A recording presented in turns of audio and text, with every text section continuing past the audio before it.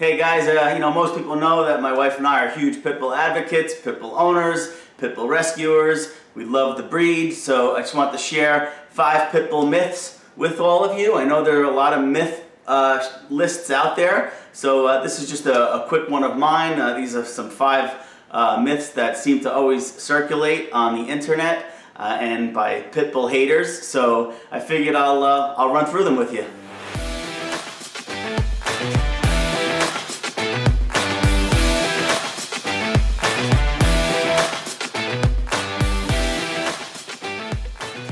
Number 1, the pit bull is the most dangerous dog.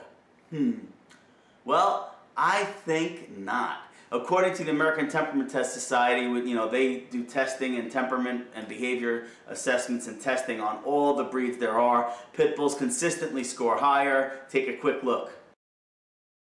Moreover, the pit bull is the most tested breed of dog. And now when I say pit bull, I'm talking about the American Pit Bull Terrier and the American Staffordshire Terrier. Yes, I understand there are about 4 or 5 other breeds of dogs that the public call pit bulls. But for the sake of the testing here, I just want to show you the pit bull and the Amstaff. They score higher than most other breeds tested. And there's a couple other breeds in there. Obviously, the Chihuahua scores lower than the pit bull. Number 2. There's no such breed called a pit bull. Oh my God, this drives me up a wall. You know why? Because pit bull advocates, like people who are promoting pit bulls in a positive light, that's like one of the first things that comes out of their mouths. And it drives me up a wall. I hate to get a little passionate here, but if you're a pit bull advocate and the first thing out of your mouth is there's no such breed called a pit bull, oh my God. Like, the best defense we have as promoting our breed is knowledge and information. And if the first words out of your mouth is a falsehood, that just doesn't bode well. There is absolutely a breed called a pit bull. It's the American Pit Bull Terrier. It was first introduced into the United States in 1898, okay? There is a breed called a pit bull. Now, where does this myth come from? Okay, it comes from legislatures and the public's perception of pit bull, right? A pit bull is basically a large, powerful, blocky head, muscular dog. That's basically what they think a pit bull is. But there is an actual breed called the American Pit Bull Terrier, okay? So all my friendly advocates out there, please stop saying there's no such breed as a pit bull. You sound silly, and it doesn't do anything for our cause of promoting our breed in a positive light. There is absolutely a breed and has a long-standing history in the United States, a good history at that, okay? I don't want to beat a dead horse, but it does drive me nuts. Number 3. Pit bulls bite more than any other breed. Ay, ay, ay. Another one, okay? Now, here we're going to talk about the public's perception of what a pit bull is, and pit bulls statistically speaking, right? I just talked about that pit bull is a breed, right? We got that straightened out. Now, when it comes to dog bite statistics and legislative, procedures and lawmakers and all that kind of crap, right? They break down the pit bull like this, and we'll talk about dog bites, right? Because that is a statistic that all the pit bull haters love to clasp onto, okay? So, when they categorize dog bite statistics, they categorize them by breed, okay? So if you have a Labrador that bites someone, it's classified as a Labrador bite. If a German Shepherd bites someone, it's classified as a German Shepherd bite. If a Lab mixed with a German Shepherd bites somebody, it's classified as a mixed breed bite. If a German short-haired pointer mixed with a Collie bites someone, it's classified as a mixed breed dog bite. See where this is going? If an American Pit Bull Terrier bites someone, it's classified as a pit bull bite. If an American Pit Bull Terrier mixed with any of the other 340 plus breeds of dogs there are, bites someone, it's classified as a pit bull bite also, not a mixed breed bite.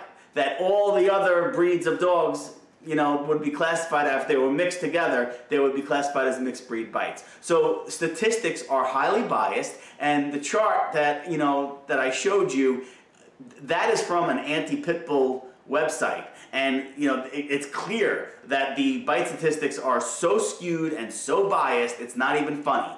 So let's take another look at these bite statistics. These are fatalities by dogs from, I think, 2018, could be 2017, I'm not sure.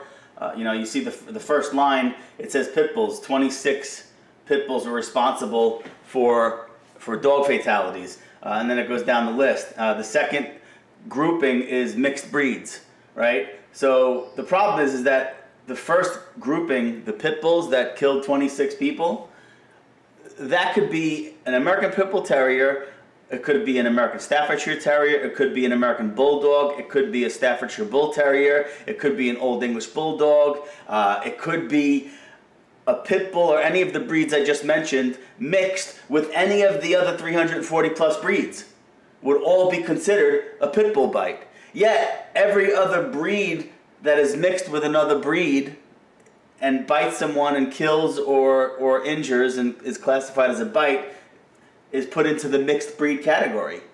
I mean, it's crazy how biased and skewed that entire statistical calculation is. Number 4, pit bulls are inherently dangerous.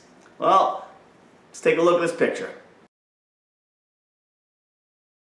I'm a trainer, I specialize in behavior, so I don't get to meet all the best dogs walking on the face of this earth, right? And regardless of breed, people come to me with behavioral problems. They don't come to me with wonderful dogs. I can tell you this though, the most balanced dog I work with is the American Pit Bull Terrier or Pit Bull mix. The easiest dog to train, in my experience, has been Pit Bulls, okay? You know, as far as them being inherently dangerous, it's a crock of hooey. It really is, okay? Now, keep in mind, they are terriers. Their ancestry, it's a terrier ancestry. So they do have that drive like Jack Russell Terriers, Rat Terriers, you know, all the ratting, small vermin type animals, they have that kind of drive in them. So, you know, there is some level, of, you know, accuracy to that statement as it relates to prey and things like that.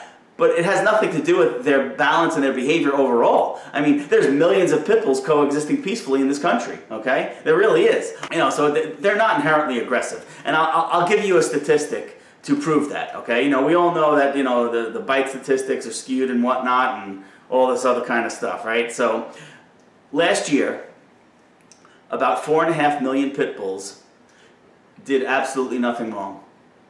Nothing. That's about how many pit bulls are owned in the country. About 4.5 million in the United States. About 4.5 million of them did absolutely nothing wrong. Okay. Number 5. Oh, I love this one. Pit bulls turn on their owners. That's what I think of that. Okay. First of all, I get this a lot from, you know, being in the dog training arena and the rescue world, right? Oh, my dog just turned on me, okay? Sadly, humans are morons. I'm sorry, right? Dogs just don't turn on their owners. Now, granted, there are medical reasons or health reasons where an erratic behavior can crop up. But generally speaking, the behavior of dogs declines over time. I shouldn't say declines.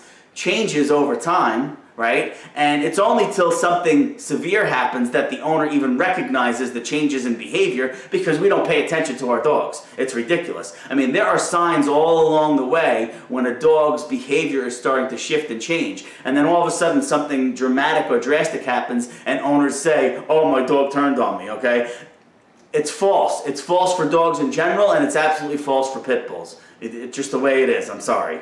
Well, this was my quick little 5 pit bull myths list. I'll throw a link down below on my website. You can check it out. Don't forget to subscribe, like, share, comment. And finally, I just want to say thank you to everyone for subscribing and commenting. You know, I love interacting with you guys. Thank you so much.